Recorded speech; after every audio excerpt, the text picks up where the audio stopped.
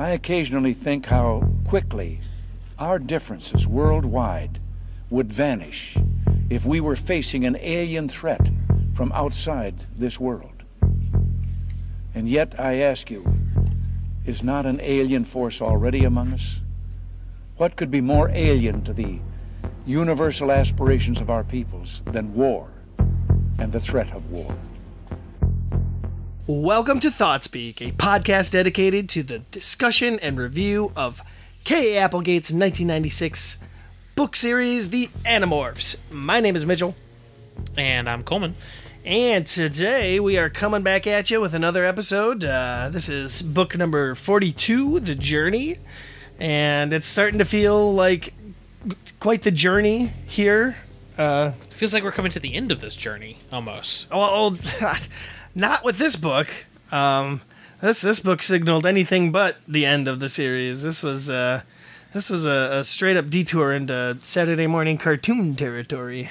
I feel this book is like walking through a really long tunnel, and you can see the light at the end of it, and then a homeless man grabs you and drags you back a little bit. It's very similar to that. Sure. Yeah. I mean.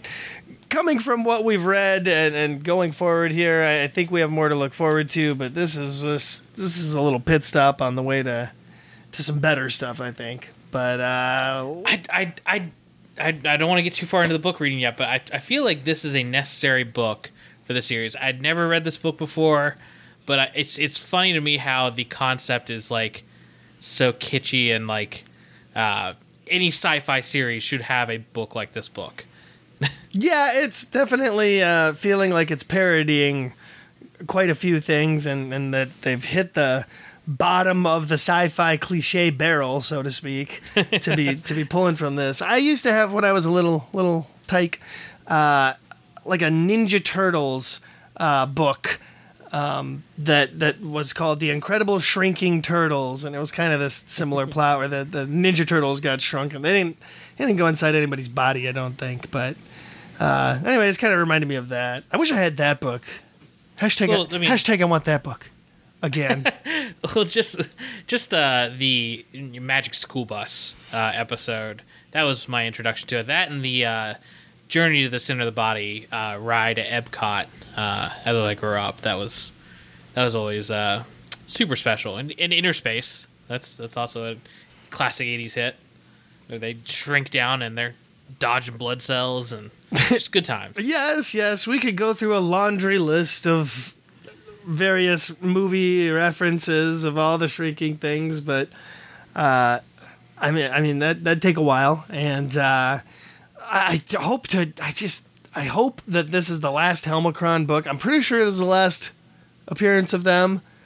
If the characters have it their way, it'll be the last appearance of them.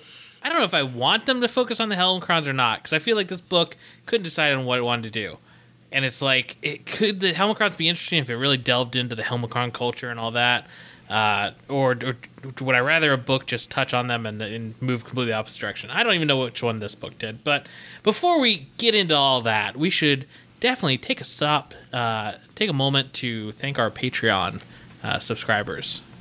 Yeah, like we always do. That's right. So I guess I'm going to read that list, huh? Mm-hmm. I don't have it up.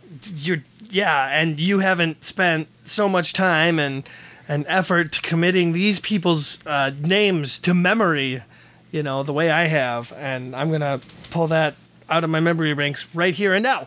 So, I mean, I could pull it out. I just don't want to embarrass you. Without further ado, our Patreon subscribers, very important people. We always thank them, and here we go with that. Thank you.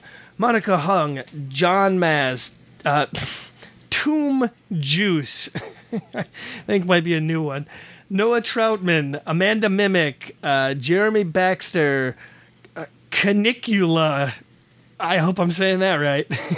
Josh Blount, Tony Pazak, Kendra, Ben Freeman, Jason Thompson, James Miola, Jennifer Baker, Kelly Brown, Kevin Koslowski. I did it. Andrew Walker, David C., Graith, Daniel Martinoli, Tim Aheen, Nita Labrada, Gaffaro, Soren Joyce, Michael Blemick, Peter Scholl, and our good friend Steve Adams. Wow. All these people definitely keeping the show alive and well. And we invite you to come join us, at the Thoughtspeak Patreon.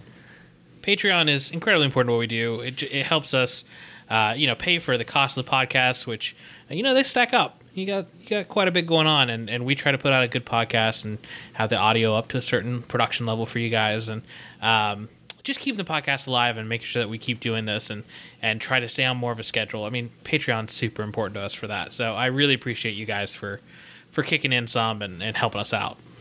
Absolutely. And, we'll try to get the episodes out to our Patreon subscribers a little bit earlier than most people get them. So watch out for that. And we've just got a lot in the works right now with new-ish website coming right around the corner. And yeah, specifically because of our Patreon subscribers, we're building a new website right now. That's been able to help us out with that a lot.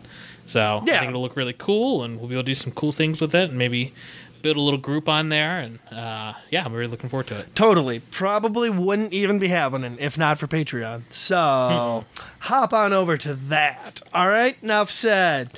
Now moving on to the journey, because this is going to be a journey to get through this book in under an hour. We're kind of acting like it's going to be a slog, but I have a lot of things I really want to talk about with this book, so I'm excited about to talk about. Yeah, starting with the cover. Woo!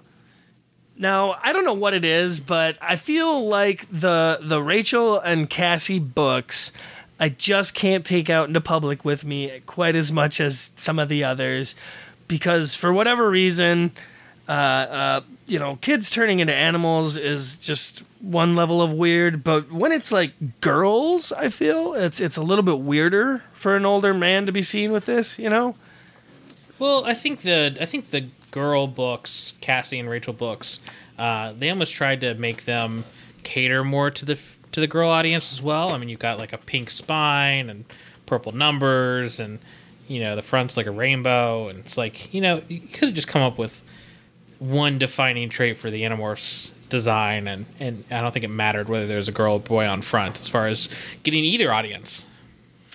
Yeah, I'm not even sure what they were thinking with this particular cover. So this is the first and only, I guess, cover with Rachel going elephant, which seems like it came, way late into the series considering how long she's had and used elephant morph. Yeah, and it's not like the elephant morph is super important to this book either. No, this book, spoilers, I guess. Wait, let me correct that. I don't believe any of the morphs were super important to this book. No, that's what I was just about to say, is that nobody acquires a new morph. There isn't even one morph that particularly, solves their problems or anything like that. There's no focus morph. And there's really no, confrontation with the Yeerks or Visor 3. No Visor 3 at all in this book. So, it just feels different from a lot of stories. I bet at this point in the series, ghostwriters weren't allowed to introduce new animals, like new morphs, without, heavy discussion with Kay Applegate. Because how that's going to play into the end of the series, what morphs they have on hand, that's going to be really important here in a few books. Yeah. So I bet the ghostwriters were like, hey, just use what they already have. We'll throw one of those on the cover. We'll go from there. Right, yeah. All it would have taken was for everybody to acquire Honey Badger, and then it's game over for Invincible. the Yeerks. Mm-hmm. Just a whole team. Even Axe gets a Honey Badger because he knows it's superior to Andalite. No, so there's actually Honey Badgers on the Andalite homeworld. That's how resilient they are. Yeah, they're already there. He recognizes it immediately. The Yeerks. Oh, that's a Del Offstrin. The Yeerks Council of 13 is actually just 13 Honey Badgers that are like super ancient alien ones. Yeah. No, it's like 12 Honey Badgers and one surly Wolverine. All right, we talked a little bit about the cover. Rachel going elephant. Rachel's about to go where no human has gone before. Technically true. And, I guess. And also a little bit about the plot, kind of. Moving inside, though, I always thought the description of the Helmicrons is so weird. And I, for whatever reason, can't imagine them wearing like boots, like human boots, you know? Oh, no. They talk like every picture we have of Helmicrons, they're wearing like Star Trek uniforms. I know, they're in I've little always goofy little jumpsuits. Yeah. I've always pictured them with like big black boots and everything. So yeah, and I mean they're small even considered to them. So this picture's kind of cool. Is it misleading? I don't remember Tobias going Hork-Bajir. You know, he goes Hork-Bajir. I was waiting for it. He goes Hork-Bajir at one point because Jake tells him to watch out for his spikes and stuff. So okay. He definitely goes Hork-Bajir. I feel like this is misleading because of the way they're described size-wise in this book. And it's actually the biggest problem I have with this book is the inconsistency on what size they are versus the Helmicrons versus the body that they're in. Oh, sure. Oh, yeah. It just really fluctuates as needed. Yeah, it really messes up the story in multiple occasions. Sure. Because at one point they're small enough to go through like a blood cell or something, and yeah. Well, that and then in this picture they can't do anything. They're so small. But Rachel says she comes up to Helmicron's shin. Yeah. They should be about the size of like little dogs, I guess. So it's before we confuse our audience even more, for those who haven't read this one or know what we're talking about at the moment, I'm going to go ahead and fly through the back description here, if that's okay with you. Go for it. Sometimes your worst problems are the ones you can't actually see, like the Helmicrons. These less than an inch high aliens are back, and they want the morphing cube more than ever. Obviously, Rachel, the other Animorphs in Axe, can't let them take the cube. But when Rachel tries to stop the Helmicrons from stealing it, Marco gets in the way and ends up with tiny aliens, well, up his nose. Rachel and the others can't let the Helmicrons stay inside Marco's head. They're armed and could cause serious damage, so the Animorphs and Axe come up with a plan to evict the Helmicrons from their new residence, but it involves a shrinking ray and the obvious Marco's nose. Oh, what kind of wacky adventures could they get up to in there? Yeah, that says it all, I guess. Animorphs, and your Magic School Bus was a very apt description.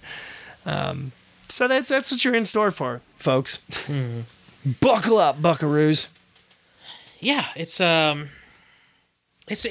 could have. I'm trying to think if in the hands of Applegate herself or someone else, if this could have been done better.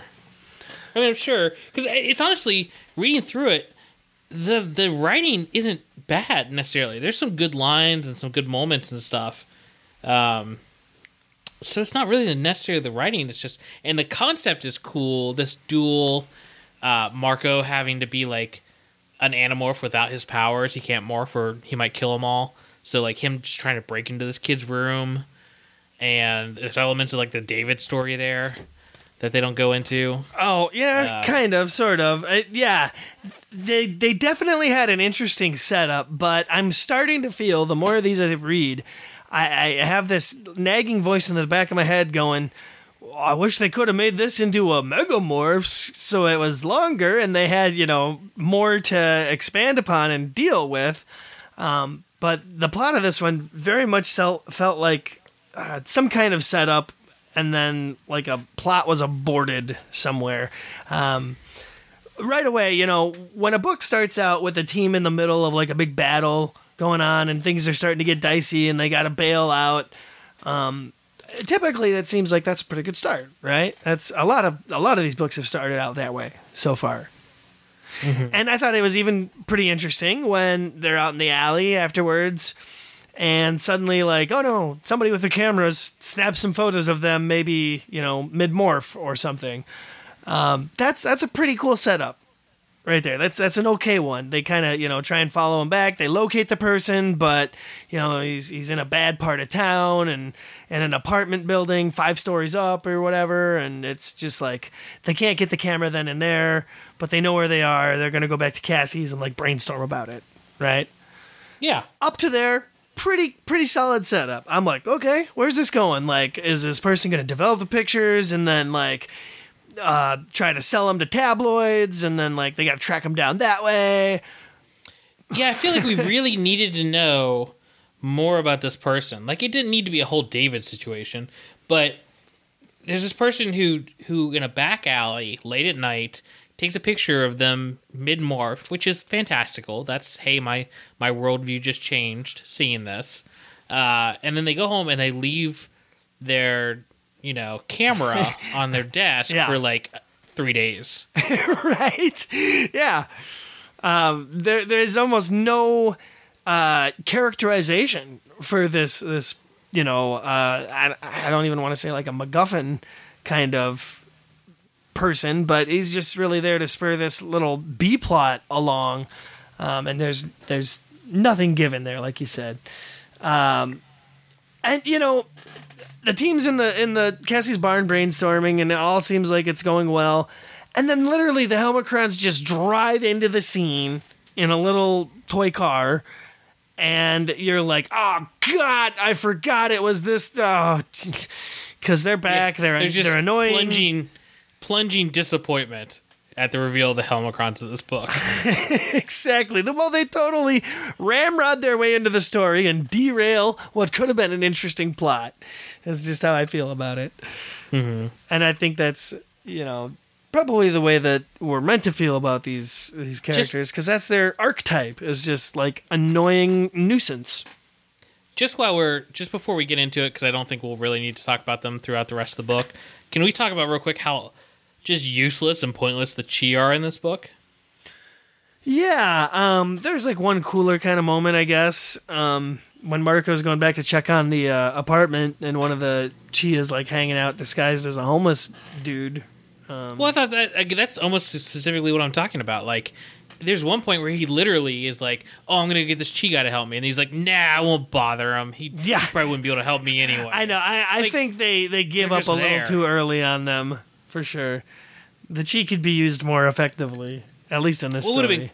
What would have been cool is if, especially with the reveal in this book at the end, if Marco, in the state that he's in, if he was wildly trying to get this camera, back, and the Chi had like their own operation going on the whole time to get it back, like, and they were just like, this is already taken care of, and it just sets Marco off even more. Or there would have been a clash there or something. I don't know, that could have been really interesting. Yeah. Maybe, for a B plot, something about Marco can't morph, so he gets himself into a bad situation.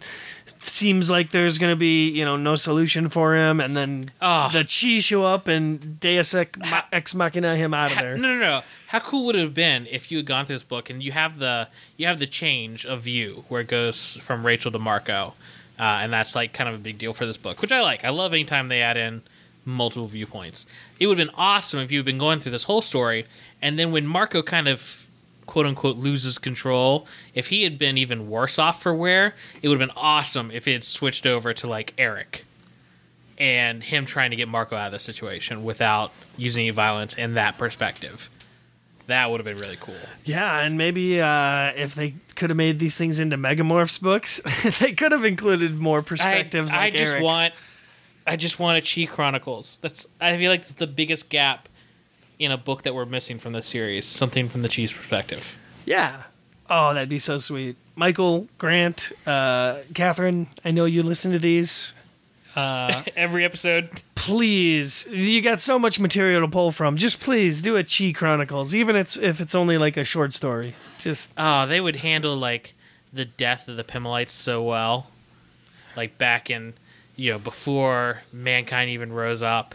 You have the Pimelites die out, and the Chi, just this lost race of robots roaming the universe.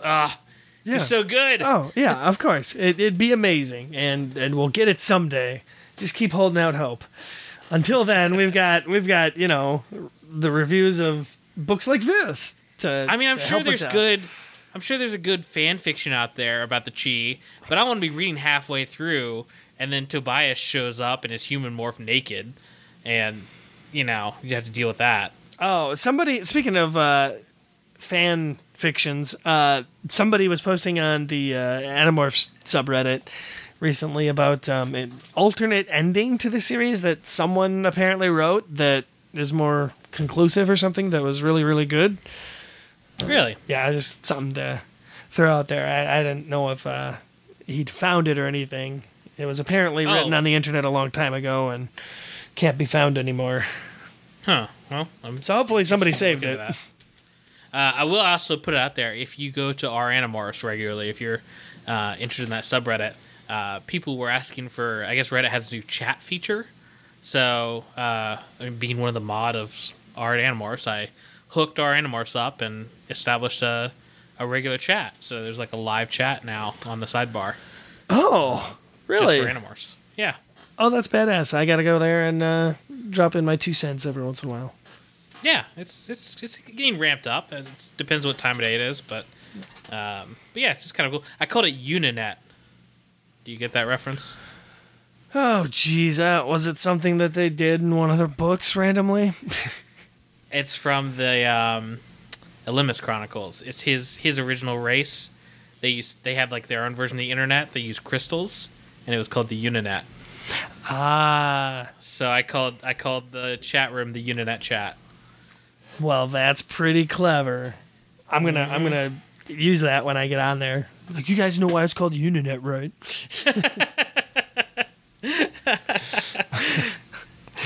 Yeah. So okay, cool. Well, look at that, people.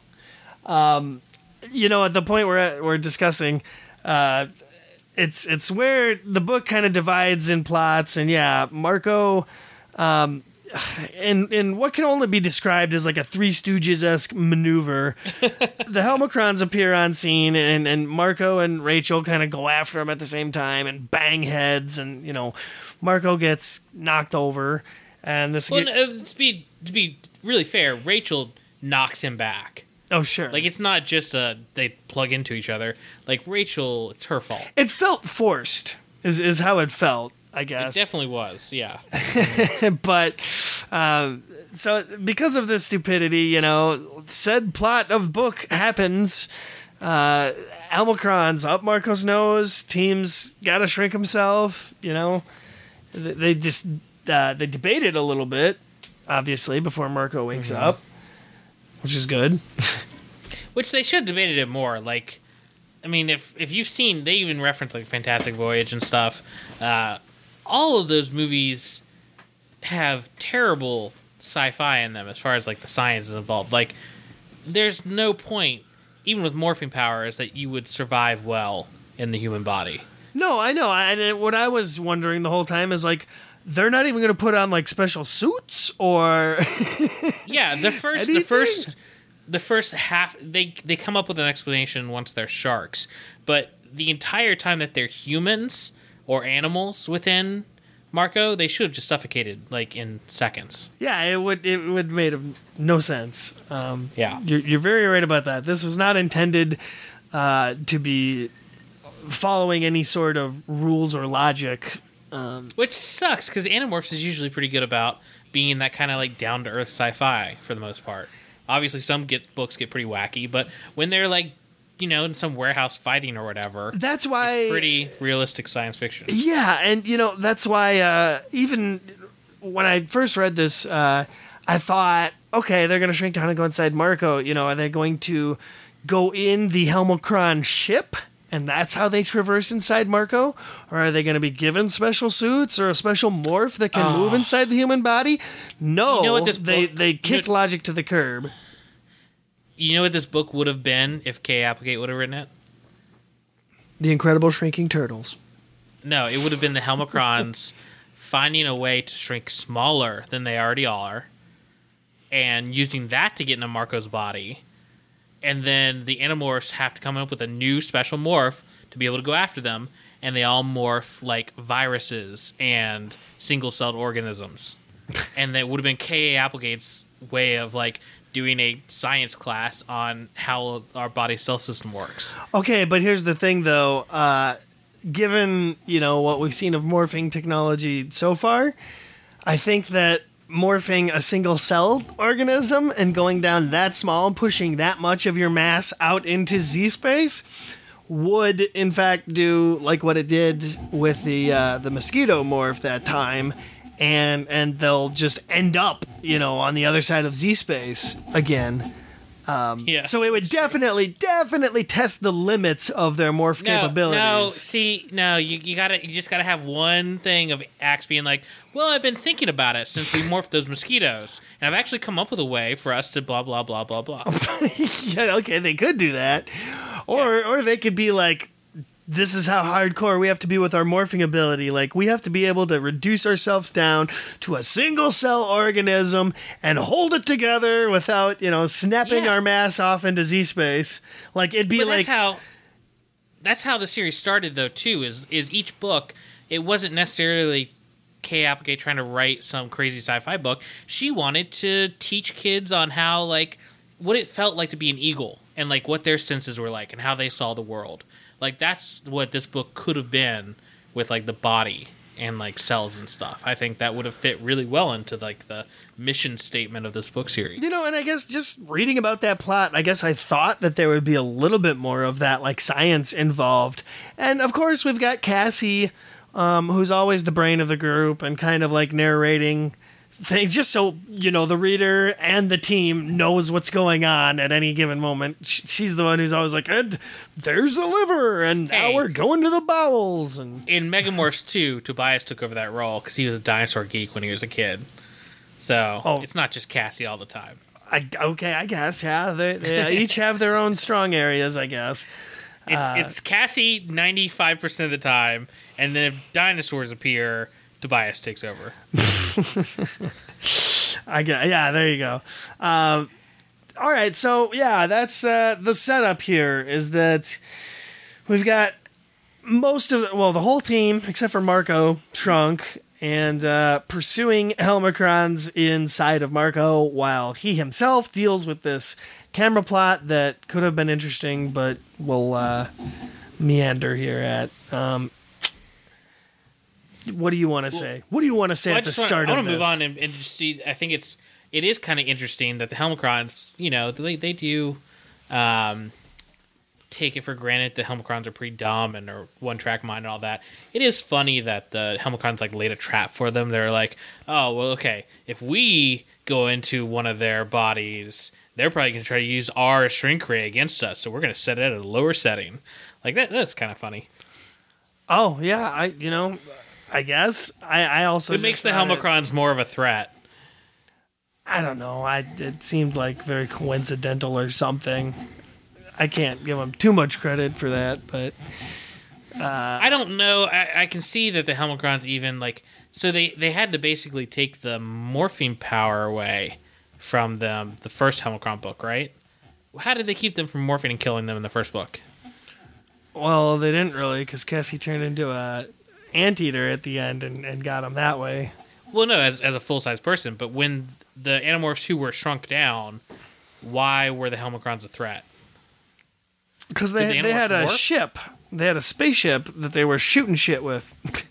Oh, no. What it was is most of the animals they had, when they tried to morph, didn't they go even smaller and they were afraid of going that small? Yes, that too was an issue. Okay. Because they're like, oh, if you go, your baldy or your golden eagle, or if you're still going to be the size of a housefly. Yeah. So that's kind of what kept them from morphing this time. So they had to give them another weakness in this book, and that was making them smaller. Yeah, sure. Although I will say they try to give them these like hindrances, but they end up, doing it anyway. So. Well, yeah, our heroes saved the day. I mean, that's not. Well, sure, crazy. Sure. Smash through your limits plus ultra. So at the start of Act 2 here, they're kind of having some difficulties trying to figure out how to even get, into Marco's body. He has a little bit of difficulty locating them. He's got to kind of shoo a beetle away from him. He gets him on a piece of straw and sticks him up into his nose. That scene's kind of funny because he says he stands around for like 5 minutes with a straw in his nose, just sort of chilling in the barn. We get our first switch of perspective. Well, yeah. Once they're in there, because they can't communicate, which there's got to be some accurate science there. Once they're so small, the sound waves from a normal person's voice is like, I guess, too big of sound waves to be interpreted by ears that small.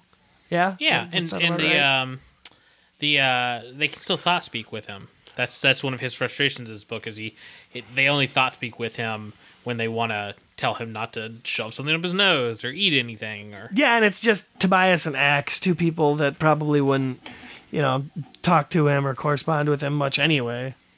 Yeah. So anyway, the crew is up his nose. He's just standing around the bar, not really knowing what to do. And I guess they wanted him to stay there. That would have been the best case scenario for them, is him just lay on a hay barrel and fall asleep or something. Yeah, yeah. That would have been ideal. But he says himself like, I can't sit here knowing all this is going on inside me without like a distraction or something to keep me. Which luckily I have, because I got to get this camera thing. Yeah, I think that's pretty. I think he's pretty blasé about the status of his friends in his own body by going on this mission by himself. Yeah, but at the same time, I guess he feels like he needs something to do. It is pretty funny though how he immediately switches over to like the mentality, like, yeah, I can break and enter. I guess I can do this. I can up my criminal activity career. Well, I mean, what's the difference between him doing it as a muskrat versus doing it as a human? I mean, they would have done it either way. No, exactly. He's at the point in his this story, his mental state, that he sees it as just necessary for his survival at this point. Well, yeah, I wouldn't even think what he did is what he did isn't wrong. I mean, it's this kid. If he's not a controller, he's going to reveal the secret of human controllers, which is detrimental to the war effort, which could lead to the extinction of humanity. That's a pretty easy morality choice. Well, yeah, when you put it that way, it sounds real bad. Yeah, but where was I going with this? He caught me off guard because I was looking through the book. I have pages dog-eared here. I have one pages? dog-eared. I have one dog-eared page. Is it later on or is it now? It's later on. Oh, well, that's. But if you need me to continue the story while you look, I can do that. No, I got this part that I might as well read now because I'm looking at it. It's Marco talking about when he's going back to check out this place. I dropped my bike against the wall of an adjacent building, crumpled and abandoned, spoke quietly to the filthy homeless man, a Chi, who was watching the front door of the building, made my way around the back. That was just the one instance I thought of, like, oh, hey, they made a good use of a Chi there, I guess. No, it's cool. It's a cool concept that they got the Chi hiding in plain sight and stuff, watching this kid. The Chi don't seem to relate any information to Marco. I feel like that's what it really needed was, if they've got Chi on guard and stuff, they needed someone to be bringing updates to Marco throughout the book, which would be cool if he was just walking around and then some, like, dustpan and broom started talking to him, be like, hey, the kid's on the move. Yes, that would be cool. And you're absolutely right, is that's totally what this book was missing. One paragraph where a Chi says, hey, the man that has the photos of you, his name is Clarence Johnson, and he, is a janitor at the building down the street, and he hasn't looked at the camera yet, but he plans on. I've hacked into his itinerary, and he's going to do it on Tuesday or whatever. Just that little bit of info. Here's where I think the writer kind of messed up: is you have two things that it feels like they care about: the inner space journey throughout the human body, and the big twist at the end. How they got to that with the B plot, it doesn't seem like they cared about too much, as long as they put Marco in the room with the dog at some point. No, yeah, and that's another thing that I totally wanted to talk about or bring up as well, is the pit bull shaming this book goes through or perpetuates that really came out of the 90s, I feel like, where, these breeds are labeled as aggressive, but it's been totally pretty proven that it highly depends on the owner, which is why I was hoping so much to see a little bit of characterization from this owner. What about him? Is he an abusive kind of person that would lead to a dog being aggressive or having rabies? There's I've so seen the much same information study. we didn't get. Look.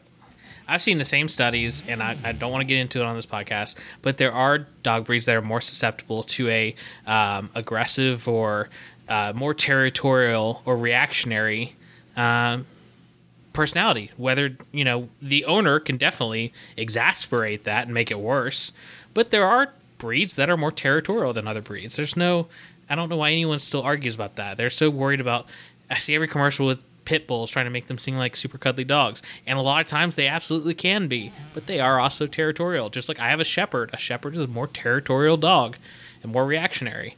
It's instinctually built into them. I don't think it's as bad as people, like you said, shaming them in the 90s like this is trying to do, like a pit bull is a scary dog, but a pit bull can be a super scary dog. It's a super strong dog that can be more aggressive than other dogs sometimes. I don't think that's a bad thing. You just have to be aware of it if you're an owner. Anyway, but in this specific thing, though, what? No, you said your piece. I want to say mine. Okay. Because I feel like, it can be done effectively, certainly. And my only problem with it is that when they were typing this up, they thought, he's got to have a scary looking dog, whatever. Well, let's go pit bull. Just be a little bit more creative. Go Alaskan Malamute. Those are giant, scary dogs as well, basically wolves. Go Great Dane. Be a little bit more creative. Is like one step away from going, there was a Rottweiler in the. Well, I want to talk about the rabies thing in the too. apartment. I think we can reveal that, but I think a pit bull is a scary dog. Take all the shaming and all the questioning and talking and discussion out of it. It's a super powerful dog that, because of mostly bad owners, has become a scary figure to just dogs in general. So I understand. In fact, I think this book, with the whole rabies reveal, it could be the writer of this book trying to say, hey, your preconceptions on pit bulls weren't what was going on, So maybe the author was trying to if do they something hadn't like that. if they hadn't hammed it up a little bit too much, yeah. Yeah, I actually think It he just should have felt been like a little that, more. that particular aspect of the plot was I fumbled. think he should have been a little more hurt by that kind of attack. It says that the dog goes full, head shake on his arm, so it could have really hurt him, no matter what dog it was. And he couldn't morph out of it at that moment anyway. Yeah, but I want to talk about the rabies thing real quick too. This is I think a big mistake of the book, in the sense that you get this dog reacting to its owners. It's still obviously a part of the household. A dog with rabies is done. It's once it starts, the effects start coming on. It's completely non-responsive to commands or anything. It goes full Cujo. So I don't think this dog would have still been happily looking at its owners at the end scene. If it had rabies the whole time. You're entirely right there. I think the reason they left all this vague was because for that reveal, because otherwise it turns into a completely different story. If you go into what this guy's got to do now with his dog, his poor dog. Well, I just mean, I don't think they could have revealed to. I think it would have been too much of a reveal to Marco that he has rabies if the dog would have been foaming at the mouth or whatever. But a dog wouldn't be acting normal at the end if it already had rabies for a day or two. Oh, sure. I just thought this scene in general was pretty gruesome. He beating this dog with a baseball bat. No, it makes sure to say that he just got his attention. He didn't hurt it. No, I know. They definitely kidify it up by making sure it's a wussy shot. No blood was drawn. To its hindquarters. And I guess we could mention that the shrunken team is dealing with the Helmicrons inside Marco's snot-encrusted nose, and they get stuck in it a little bit. Marco sneezes, which expels some of them. It's kind of dangerous. They lose like 2 Helmicrons just in the nose. Right. The whole time you're watching their numbers dwindle, just like I think they did in the first book too. They all kind of died off. They were very. Remember how murder happy they were in the first time they appeared? They would randomly pull out swords and just start slaughtering each other. Yeah, and then anyone killed would become the captain of their ship. See, I thought those aspects of the Helmicrons were actually really interesting, like their weird ass culture. Yeah, there was definitely a lot less of their culture now that their gender differences were kind of reconciled, and it was just more like, well, now the men and women are kind of competitive amongst each other. So that's their shtick this time around. Yeah. See, I want to see a Helmicron book written nowadays where gender is such a discussion and stuff. I wonder if there's a way to make Helmicrons interesting in the modern day. Holy shit. Hashtag I want this book. Get this. Helmicron ship crash lands one day, and it's like a team of males, and they come to our Animorphs and they're like, hey, we want to have sex changes. What? And then the whole story is about the morality involved with transgender Helmicrons.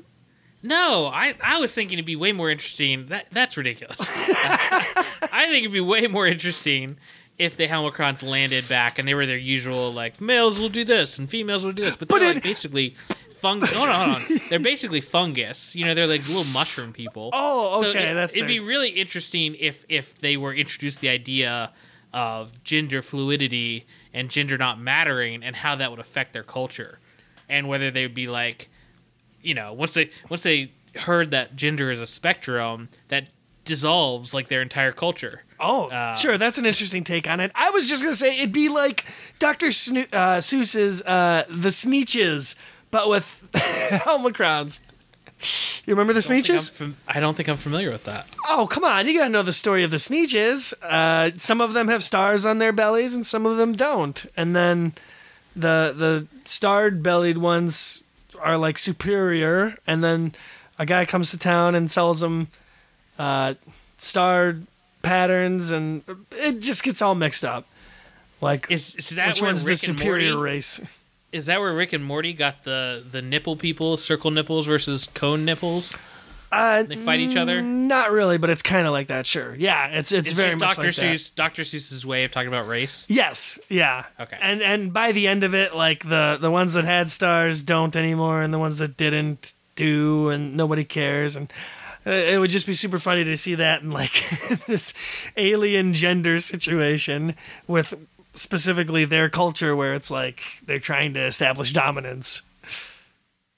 I'm surprised we didn't get some kind of asexual species from Animorphs. That feels like I'm sure we right up their did alley. at some point. I'm sure we did, didn't we? I mean, aren't the Yeerks technically asexual? Because I thought one of them disperses into a cloud of 3 or something. Or is it two of them explode together and make 3? No, it takes 3 Yeerks to mate. Okay, 3 of them explode together and make. So yeah, I guess they are 1 or 2. 1, 2 if they have a twin, an evil twin. Well, they gotta make. It can't be 3 explode into make 2 or 1.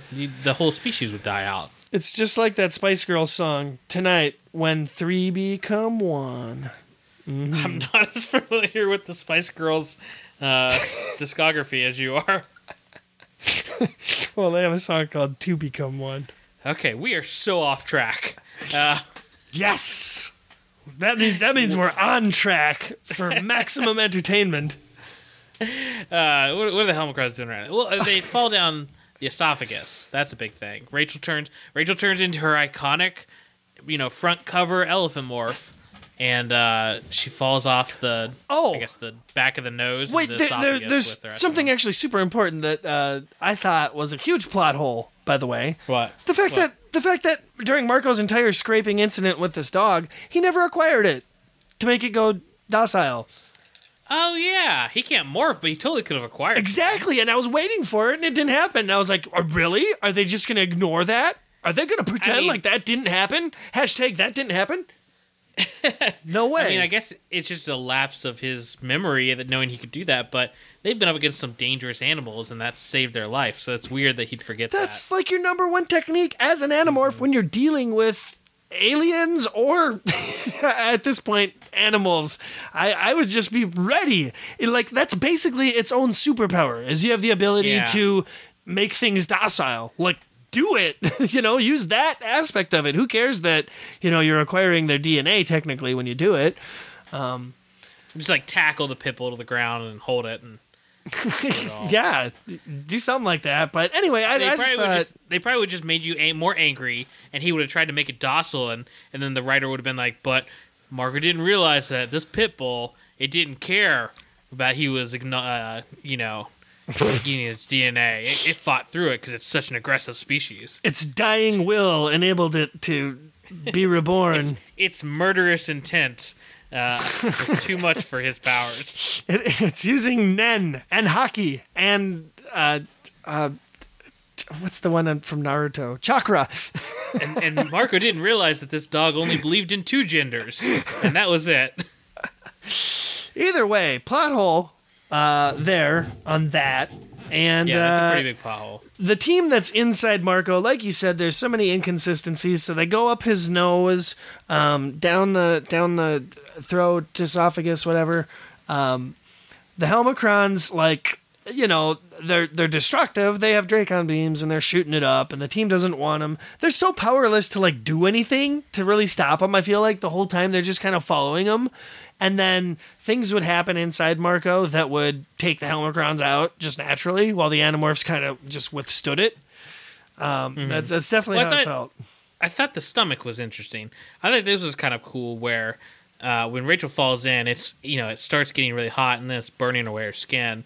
And she even says at one point that the stomach acid burned her eyeballs out when she was an elephant, and all this stuff. So they're just constantly, every time they jump into the into the stomach acid, they're losing like their eyes and their tongues and things like that, and they're just morphing to heal it real quick. Sure, it's pretty gruesome. It is weird though. They've done some questionable morphs, like morphing in water or whatever. They can do that. Cassie morphed and Rachel morphed a whole bunch inside of a yerk pool several times. So morphing in stomach acid is not really anything different. It's just that, it should kill them a lot faster, especially if they're going to something with smaller mass. And again, they shouldn't be able to breathe in here. Right. So especially when they turn into sharks. When they turn into sharks, there's nothing for them to breathe. Well, not according to them, is they can pull oxygen from the blood through their gills. Once they get into the bloodstream, but they have to swim across the entire stomach as sharks before they get into the bloodstream. Oh, sure, and it's just, you're right. It makes no sense. There's no, like, it's not like they were going from dry land into a liquid within, his stomach and the acids, right? So that just, it doesn't make sense there already. Mm-hmm. And, we're not trying to review this thing as a science, human biology, anatomy manual. It's just, we expected a little bit more realism, I think, out of this. Maybe. Or just something a little bit more interesting. I don't think we're going crazy. We let things slide in Animorphs all the time because it's interesting. But most of the time, some Atlantean escapades aside, most of the time Animorphs tries to be pretty down-to-earth and serious with its sci-fi. Sure, most of the time. This is we're already going into Act 3 here, technically, I guess. This book felt like not a lot happened, like it went by quick or something. It's the Game of Thrones effect, where there was a lot of descriptions and things like that happening, and scenes were like pulled longer than they should have been. But you basically mentioned a lot of this. I mean, they're dealing with the stomach acid. That was pretty gruesome, I guess. It's kind of almost like they don't have much else to do here. They go further into him, down the bloodstream. Like, this is, as we said, they morph the sharks, which somehow works. Even though they even throw in a little bit of the whole struggling to control the shark instinct, because of course they're like swimming in blood, so that would drive their shark morph mad. It would have been cooler if they just like weren't even able to control it or something. But they had to morph something else. They didn't have time to kind of mess with that. They make mention, of course, of the possibility of being pooped out. They're like, oh, there's the weight of the colon. I don't think they could have, like, they were trying hard to keep them alive with everything they already did. I don't think they could have figured out a way to have them travel the entire intestines. Oh yeah, and still be alive. Exactly. It'd have been an entirely different book. We'll say that. Even if they could like breathe and stuff, I imagine the entire lower intestines would just be them like their eyes stinging and throwing up and just not a good time. Oh, it smells like shit everywhere. Yeah, so they're gonna go to his liver. I guess that's where the Helmicrons are kind of heading. They're just sort of. And again, this whole book feels like all they're doing is just pursuing the Helmicrons as they keep going deeper. And they're even at the point where Jake is like, whatever, we'll give you the box. Just get out of here, you know? Let's just end this book as soon as we can. Yeah, basically. And you know, these are our plots. This is what we're stuck with. You don't really have the more interesting aspect of maybe the camera guy develops the photos and sees it and is like, whoa, holy crap. None of that. Marco just kind of goes back to the place, to deal with the dog. And this is, of course, where he gets himself into the apartment and he's stuck in a tight spot and he has no other choice but to morph. You missed a major plot development before this, and that's when they're in the bloodstream and Rachel sees some weird little bug, some weird little virus thing bouncing around in there. That was a very cool little description of seeing a virus enter a body and it was cool. I just wish it would have made sense to their size. I think it made zero sense to how big they were supposed to be. Sure, the virus you're saying should have been even smaller. Well, I think they should have been microscopic to be dealing with blood cells and viruses and stuff. Oh, yeah, and they're just not at that level. Yeah, they're somewhere in the middle. You gotta assume, the way they were described, they were, the size of a, like a booger or something. That's not microscopic. Oh. Well, I know, they're, smaller than that. Well, if the Helmicrons are, a quarter of an inch tall, and they're a quarter of the size of the Helmicrons, it's still not microscopic. Okay, yeah, you got a point there. Yeah, none of that really matches up. So don't read into that too much. Okay, yeah, you mentioned that. They saw the virus. Ooh, big setup for this twist ending here. Because Marco's got to morph into Roach. Now, in doing so, definitely saved his life, right? Mm-hmm. There's no question about that. Yeah, and I even like that the Roach morph, it's kind of I like how Jake has a line, it's that was Marco's last joke, is that he tried to morph something that couldn't die, and then he got killed. Oh, yeah, the hardest thing to kill, that's how he died, and sure. Now, is it safe to assume that because they'd made it, were they in his heart, or they were getting close to his heart, or something like that? They got into his heart, yeah. They go into the antechamber of his heart. Yes. That's when he morphs. And it's because a roach also has a heart, yeah? Yes. That when they, when he did the morph, I guess it didn't try to expel their mass or do anything like that, because they were in a pretty central spot to the mass relative. So this is kind of interesting in my mind, is that the organs themselves try to turn into similar organs within the animals. So that's kind of a hashtag morph lore addition. Sure, because why, if you've already got a heart and your morph also has a heart, it just makes sense that heart would turn into the other heart. Here's my biggest problem with the entire book, though. There is no discussion and nothing happens with the size difference of a human heart and a cockroach heart. Oh, sure. They do skip past that. A Helmicron is a quarter of an inch tall. Okay? So they'd have busted out of the cockroach. They would have exploded. There were still 3 at the end. They would have exploded out of a cockroach's heart. Oh, killing Marco. Yeah, the alien, or the Animorphs themselves would have probably been too big for that heart. Right, okay, so... And nothing changes in their environment whatsoever. They talk about it morphing and stuff. They don't talk about it constricting. Or no, if anything, it looks like it gets bigger because they're it became cavernous. Yeah, and there were tunnels and stuff.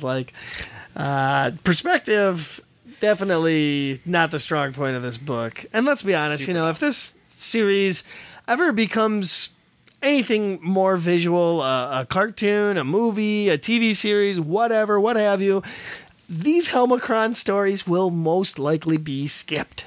And that's okay. No, there's ways to redo them. Oh my gosh, there's so many great 80s movies about tiny aliens that you can pull from to redo these. Well, knowing that if they do this as a series or movies, a series of movies, they'll have less time to work with. These are the plots that will be cut from I want to do a said dramatic runtime. reading. I'd like to do dramatic reading now. This actually takes place before they get into the heart. Okay. But I don't Is it the wanna go neep through it, stuff? Nope, no. So, here we go. We've got to swim, Jake said. Fine, I agreed, but which way? Toward the heart, Cassie said. Which is, I asked. Above the liver, Cassie said. Who said you were directionally challenged? About a dozen tunnels went up to the left and up to the right. One tunnel seemed to go straight. Eeny, meeny, miny, mo, Axe said. You really have been on Earth too long, I told him. You'll never fit in on the Andalite homeworld now. I would miss Saturday morning cartoons, Axe said. Yeah. That was my favorite part of the whole book. Them talking about Axe being too Earth humanized, and how he made it like Axe actually makes a joke there about being like, I would miss Saturday morning cartoons if I went back. Yeah. it was one of the standout lines from this book, I'll give you that. Everybody, I felt like, wasn't necessarily like they were off character by any means. It just felt like there was less of their personalities to go around for what they're doing here. I don't know if that makes sense. No, it does. Really quick, I just want to mention, like, I'll read a scene too. Why not? So I'm just starting it randomly here at the top of page 65. Respect us, Jake bellowed, or we will tell our friend to bring the wind. The Helmacrons started laughing or cheering or whatever that neeping was. One of them took the flat of his sword and knocked me off my feet. Neep, neep, neep. Okay, so this neep thing definitely to me felt like a reference to Monty Python and the Holy Grail, The Nights You Say Knee, because it's the same sort of gag where it's just a random annoying noise that characters do that, you know, is just there to frustrate and and set back the characters that are having to deal with that. So I can see that. That's what it felt like to me, and I feel like Michael Grant is like a big Monty Python fan, and probably inserted that little gag there, like, okay, these guys have to be super annoying. Let's give them this like little super annoying laugh, cheer, jeer thing that they say. Yeah, I can totally see that. Yeah. And anyway, so Marco turns into a cockroach because he's trying to get away from the dog, who's also trying to get. He's also trying to get away from whoever. It sounded like two women entered the room. I don't really understand. No, what I they're think that. a man. I think it was the man who owned the place came in with a woman. Okay. Anyway, Probably as vet to look at the dog. That's sick. So Marco turns cockroach to get away from the dog, instead of again trying to acquire it and making it docile or any of the other tricks he has. So he goes cockroach, hoping it won't kill his friends, whatever. And everybody in the heart is just hanging on for dear life. And then once it's done, the Animorphs kind of just like forget the situation. The Helmacrons, they're still alive, totally fine, and they just blast Marco's heart and they kill Marco. So Yeah, it's a very weird turn of events here at the end where it's just like, oh my god, Marco's dead. But like Jake's still making jokes, not? and yeah. But even before they know that there's hope, like Jake is making jokes and trying to cheer everybody up, and it's weirdly written. It's just really weird. I think it is very. You could interpret it as like, you know, Jake and everybody at this point have known all along, like, we could have died anywhere along the lines here. Sometimes we have, and we keep coming back somehow, but they're like so prepared for death at this point that I think his reaction is very realistic for when it really happens. It won't be this big, like, over dramatic thing. It'll just kind of be like, yeah, you know, like, I knew this was going to happen. I knew it was going to happen. I got to power through this, like, in public. But when I'm, you know, in private, I'm going to bawl my eyes out or whatever. Like, that's how they would do it. We've seen one of them die recently, like as recent as the Megamorphs book where they go back in time, And even though they're ready for death, like, Jake just shuts down when Marco has died before, and Cassie even goes just, like, numb when someone dies. And this time I thought they were too much, like, too talkative and stuff right after this. I don't know. No, you're right. They definitely didn't handle it properly. It wasn't given enough attention. It felt like they were trying too hard to set up these conflicting kind of twists, you know? Mm-hmm. They wanted to have their cake and eat it too, and their cake was Marco dying, and their eating it was Marco having rabies, and I couldn't split the difference. Yeah. So anyway, they come up with this. They're talking about roaches being impossible to kill, and that jogs Cassie's memory for, hey, roaches actually are impossible to kill. Like, their heart, they can live without their heart and stuff. So them just, and this is, I think, kind of lazy on the writer point. They're all just yelling different things at Marco, and Rachel's like, I don't know what it was. Axe counting down, Jake making jokes, Cassie just desperately pleading with him to come back, but oh man, he pulled it off. Like, they don't even show it or describe it. They're just like, yep, he came back. No, exactly. And then furthermore, they're like, and then he even morphed Siegel and like flew him all out of there. Like, yeah, it's totally like make sure to get the camera. A 1-paragraph turnaround where he's like, and he came back to life, he morphed out, he grabbed the camera, he got the team out. It all happened in the span of one sentence. And the dog's gone, the people are gone. Yeah, they don't have to deal with that subplot. Is totally done now. I hope you enjoyed your time spent with us today, folks, because we've got one wrap-up chapter here with the big twist coming up. Yeah, with Rachel late night Googling. She just really wants to figure out what that virus is, and it's revealed that it was the rabies virus. So if he hadn't he didn't betray his friends or care about I actually think this could have been done well, and they almost did it in kind of an interesting way. Yeah, if they had drawn out the symptoms maybe a little bit more or something. If they had cared about the B plot, if Marco, his state of I think what these books are good at is describing the state of mind of the person who's narrating. And they could have really done something interesting with a person succumbing to rabies and it messing with their choices. But instead, they just and this rage filled me that I don't know where it came from, but I'm going to go do this mission. Yeah, they definitely didn't do the symptoms justice, I guess.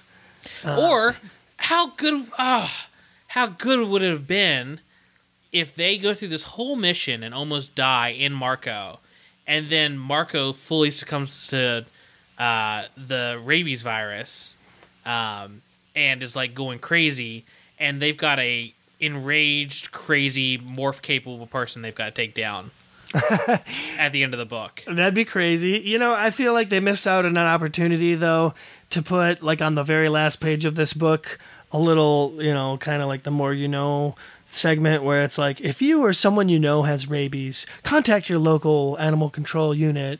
It may already be too late. Okay. I'm going to rewrite the end of this book real quick. Can you go around along with me? I guess. Give me that. Okay. So Jake and Cassie and Rachel and all of them, they get out of Marco, and they think he's dead. He's 100% dead. And they hear the people in the next room, and the dog's still going crazy.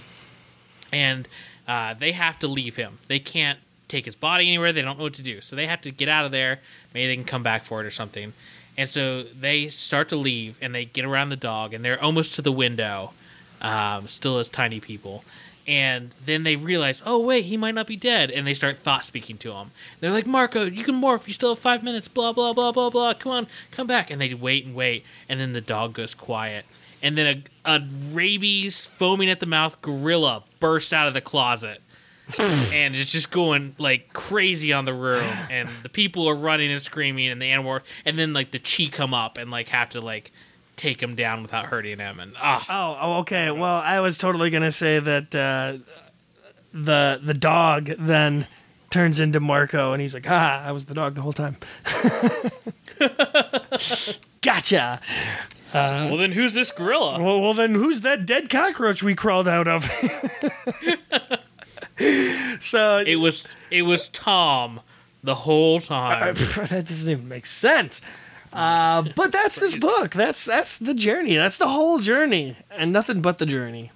Yeah, that's the journey we went on. Really, the journey was it was about the friendships we made along the way. It truly was. Did we wrap up the fact that they managed to unshrink themselves and send the Helmacrons packing, hopefully to never come back?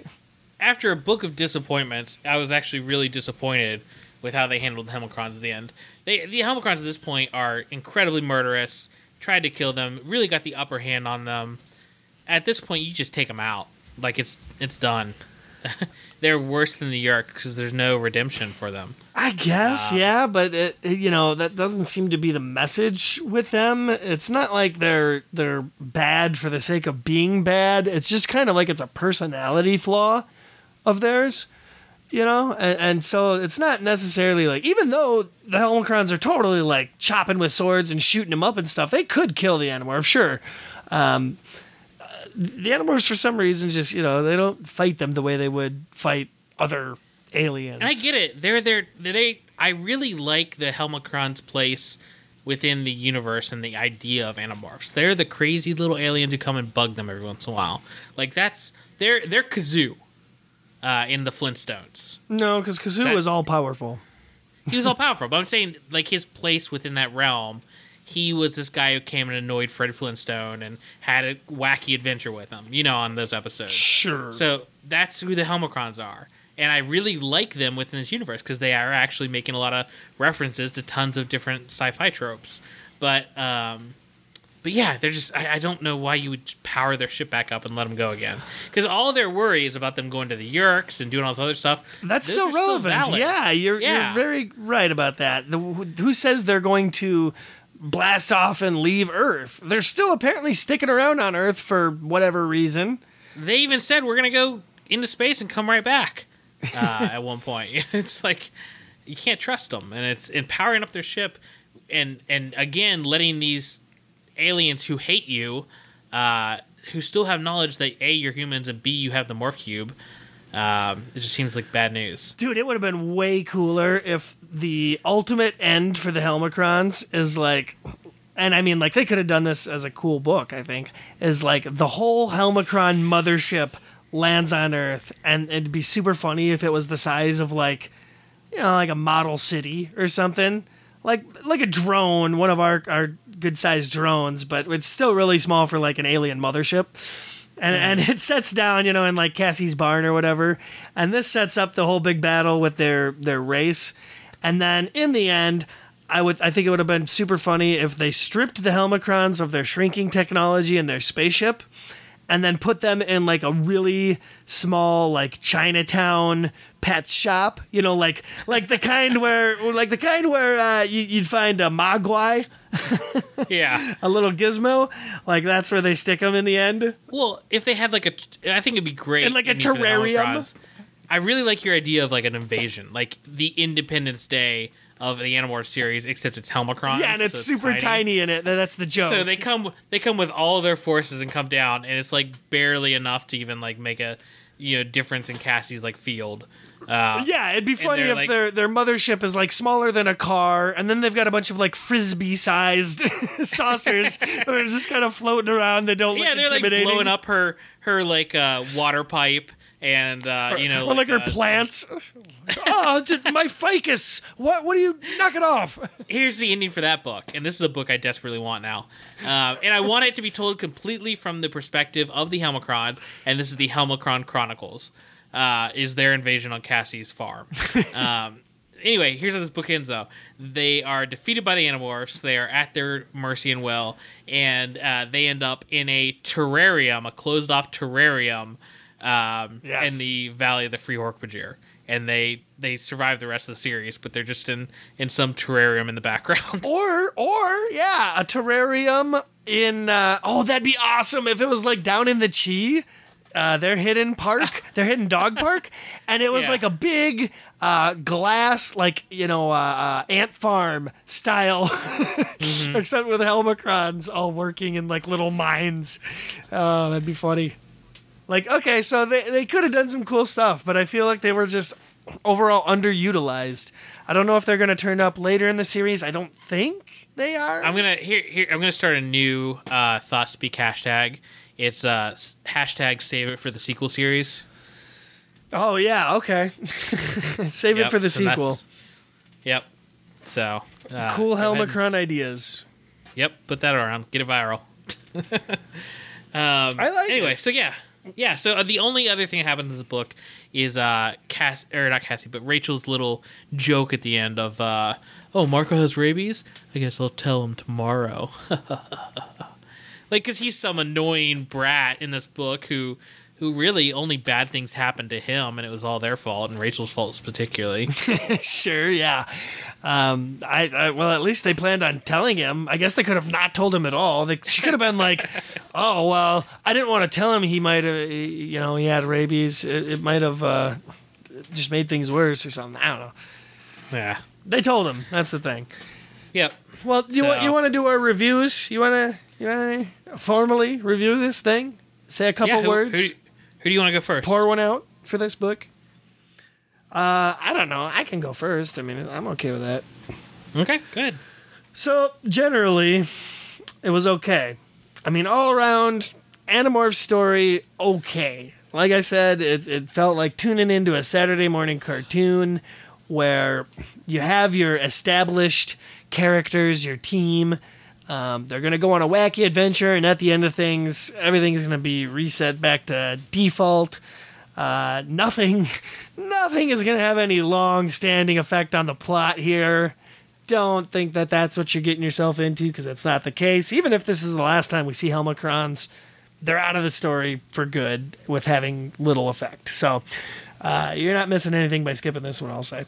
It felt very different in that there wasn't really much of a conflict other than, like, Helmicrons are on the loose. Here's your plot. That's what you get. Follow some Helmicrons around for a little while, and in the end, things will be okay. No Visor 3, no Yerk interaction other than the opening battle scene. No new acquired morphs.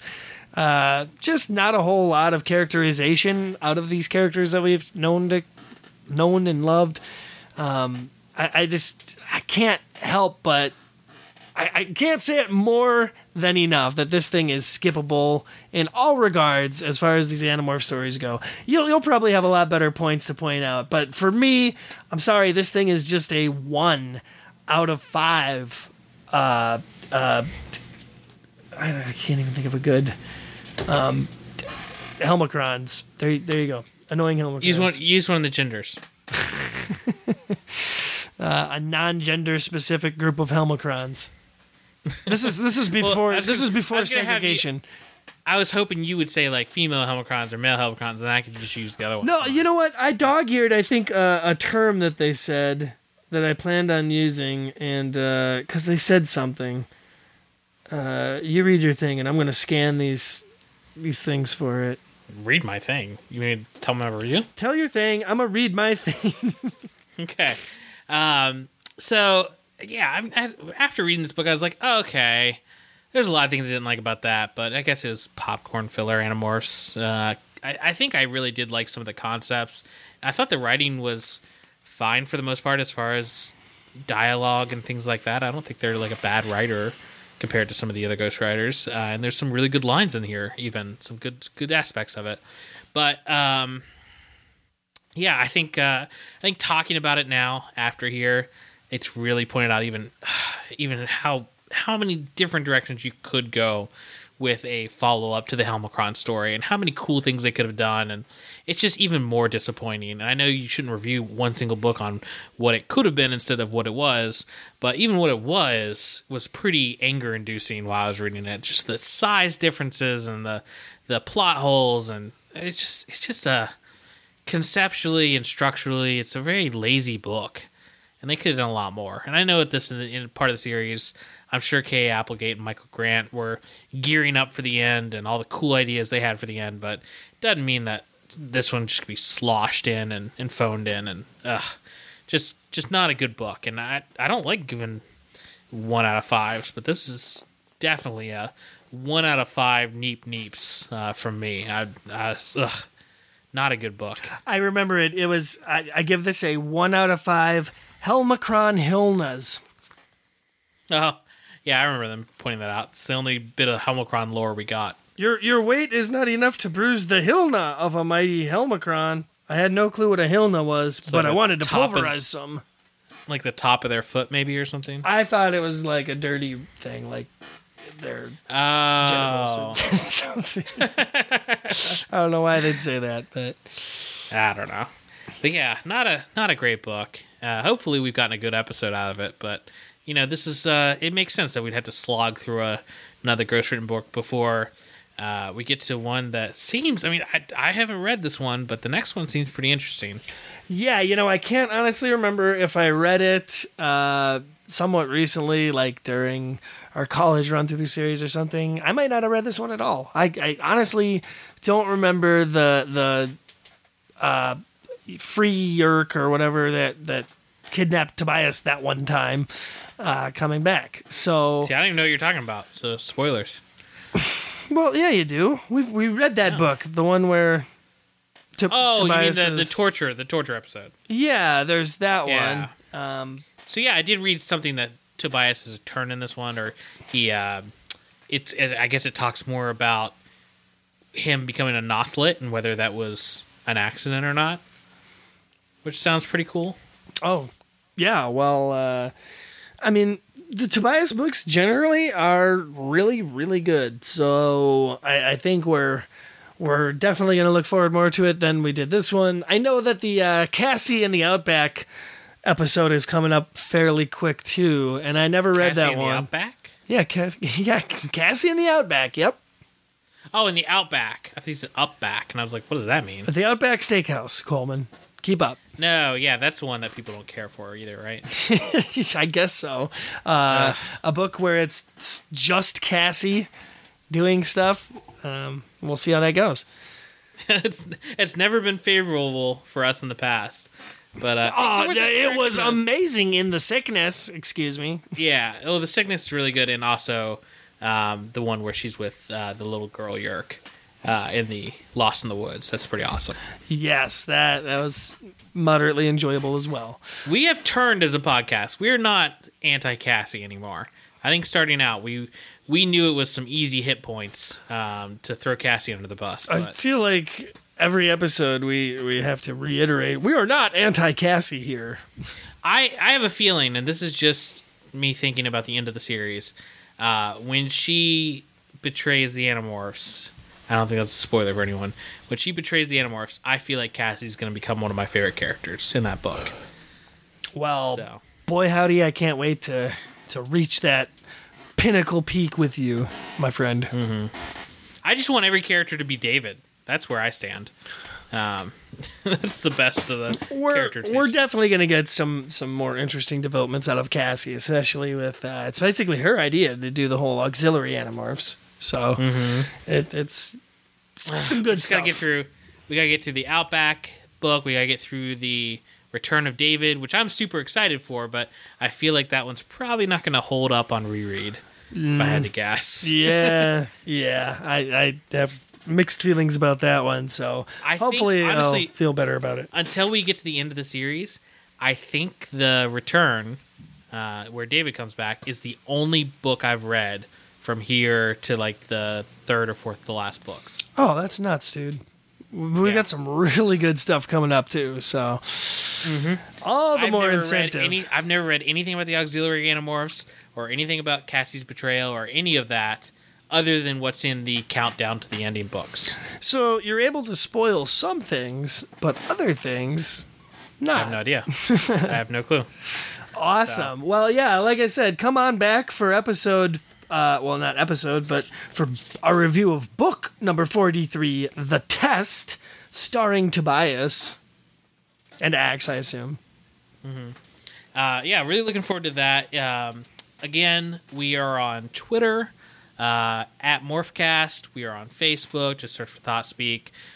Please leave us a review on iTunes. Other than subscribing to us on Patreon, leaving us a review on whatever app you listen to us on, or iTunes, or anything like that, super helps out. I actually listen to us on Castbox. Since I got an Android phone, I've been using Castbox to listen to all my podcasts, and I realized we don't have any comments on there. So if you use Castbox to listen to us, I'd love to see some comments pop up on there, just to leave us a review score and stuff. So whatever you use, Stitcher, whatever, those reviews super help out the show. It just helps spread the word of the show, and anyone who wants to catch up, that gets them more aware of us as a podcast. So it's really appreciated. And again, Patreon, super important to us. Anyone who subscribes helps keep the show alive and push us to get out the next episode quickly. And you get some bonuses for being a subscriber as well. So check that out whenever you can. That's right. That's patreon.com/Thoughtspeak. And our website is thoughtspeakcast.com. Might be experiencing some downtime within the next couple of weeks, months. I don't know. We're retooling things. We're trying to make it better. We're trying to make it more of a community. I'm noticing that a lot of people are posting comments on our episodes there, and it's great. And I want to be more interactive, and I just want it all to flow really nicely together. So we're going to have some cool developments coming up in the future. Especially as the series winds down and we find ourselves in some really, really interesting books. Yeah, I'm really excited about it. So love getting in here, getting back into another episode, and I'm glad we're past this book and we got this episode done. But the next book sounds super interesting, and can't wait to get to it. Absolutely, and I really hope that you listening there at home, we've had some longtime fans, some new people joining the cast, some people just finding the podcast. I'm in the process of trying to get the episodes up on some sort of YouTube channel for a whole new group of people to find us and listen to us, but please stick with us for the long journey. We're almost there. We're almost to the end, and can't wait to reach that peak with you all. Until then, I've been your host, Mitchell. And I've been Coleman. And we will see you next time, folks.